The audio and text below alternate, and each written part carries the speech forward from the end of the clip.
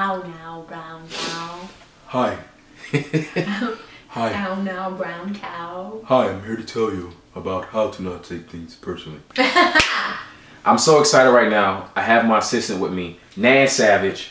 We're here in LA shooting some videos for you guys. She came up with a great idea yesterday, a video topic, and right now we're gonna go over that topic. Okay, so one of the biggest things that people seem to ask you, you with all your wisdom, is how to not take things personally, whether it be romantically or in the workplace or just in general. I think that people want to know from you, how do you not take things personally? How? Yeah, so this is a great question. Step one of learning how to not take things so personally is to understand that every reaction you have is you giving your power away or is you obtaining power. And so you don't need to give your power away in every single situation. The second that you get upset, the second that you fight somebody's opinion of you or of the world, you are giving your power away. You are then taking things personally when you don't have to do that. Now, we're not talking about emotionally, because I don't think there's anything wrong with showing your emotions. So there's nothing wrong with showing your emotions. If you're taking things personally, meaning you're feeling as if you are being attacked or your morals or your beliefs are being attacked, then what you want to do is pull back and think about efficient and effective behaviors. I can have an emotion and it could still not work for me in a situation.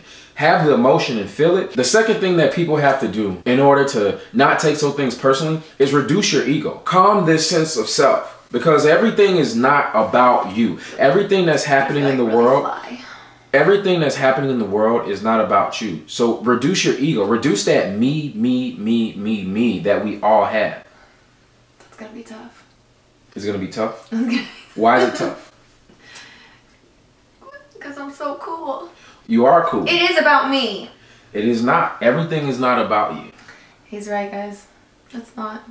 Let me ask you this. If I tell you a story right now, and in this story, I say something that you did that I didn't like, that I didn't care for. That sounds like many stories. Right, exactly.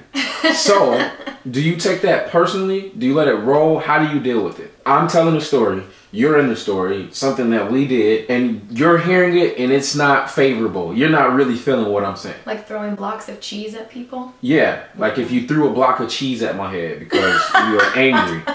Not that that actually happened, but if it did. It's a made up example. Yeah, if this did happen, and you're a violent person, how does that make you feel? That's my story. Well, I think several years ago, if you would have said that, or if I would have heard something about myself, I was like, damn, I did do that. I may have been like, tried to rationalize it. Whereas now, I'm like, yeah, I used to be like that, and that's horrible. And you learn from your past. You don't repeat history. You don't throw blocks of cheese at people's heads. So one of the things you have to do is really accept it. That everyone is allowed to have their own stories and their opinions. If she was to tell, we've known each other for a long time. If she was to tell you a story about me that I didn't really like or was unfavorable to me, I have to reduce my ego. And I have to understand that she's allowed to have her own perspective of life. She's allowed to have her own perspective of how things occurred, of how I may have made her feel in a situation. I don't have to take it personally. I have to understand that at all times, everybody is allowed to have their opinion. Everybody's allowed to have their perspectives. So a wise person, a person who seeks internal happiness, is going to be accepting that she's allowed to have her story. And that even though I don't have the best narrative in that story, it's still okay. I don't have to make it about me, because it's her story. Even though I'm in it, it's her story. That leads me to something that is really powerful and that will help you in life no matter what. That is learning how to take things objectively versus subjectively. When you look at the world in a subjective way, which we all do, you look at everything with your own personal biases, your own personal feelings, your own personal thoughts. Now, this is not about right or wrong. Taking things subjectively, looking subjectively at the world, it makes you have tunnel vision on what you already think or believe. A lot of the times you're going to talk about how you feel, what you think. and it makes you stay here, here, here, which is your ego. A wise person chooses to be objective and they look at everything. So when a story happens, there's her story, there's my story, and then there's this version in the middle of what actually happened. Because we're both going to tell the story from a subjective point of view, from our mindset, from how we felt. We're going to tell the things about the story that we like, that we choose to remember. So always remember that. Everybody is guilty of doing this, and it's not a bad thing. It's just something we want to be aware of. The more subjective you are, the more narrow-minded you are. The more objective you can be, the better you're going to be in all situations. When a fight happens, when there's a conflict, you're not going to take sides right away when you're objective, because you're going to gather facts. You're going to see what's going on. You're going to look at the big picture, right? And this is going to help you to not take things so personally. The third thing that you have to be mindful of is understanding that your feelings are not facts. This is very hard for a lot of people to deal with.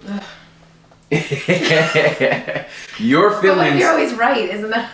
Your feelings are not facts. A feeling is literally how you feel in a moment, right now, this second. So we can have a 20-minute conversation and you may feel 30 different things. All of them were accurate at the second and at the moment that they were accurate. But if you're trying to have effective communication, if you're trying to not take things personally, you can't latch on to every feeling that you feel as if that is the most important, that's the most accurate feeling of the time. So what you want to do to not take things so personally is create space between you and the feeling. So when it comes, be aware of it. Like, oh, I'm mad, I'm angry. So just be aware of it before you express it. Just learn to practice having a little delay in it. And what you're going to see is you're not going to take things personally, because our emotions are natural reactions to things that happen. So if she says something offensive to me right now, which she says all the time, I don't have to react to it. I don't have to take it personally, right? I don't have to. Taking it personally and responding negatively to her is always a choice. You want to see my impression of you when I say offensive? Yeah, let's see it. Ready?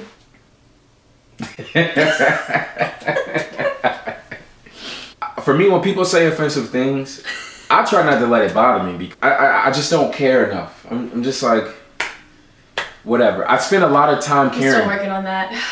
Yeah, I spend too much time caring what everybody else thinks. And now if you say something offensive, I'm just like, okay, I'm about to go home and eat food. Like, what you're talking about is irrelevant. So you know what doesn't offend me? Eating my pizza. Exactly. It's like a dab. Yeah. But I mean, if you want to be that aggressive, you can. What the kids are doing these days. All right, ready?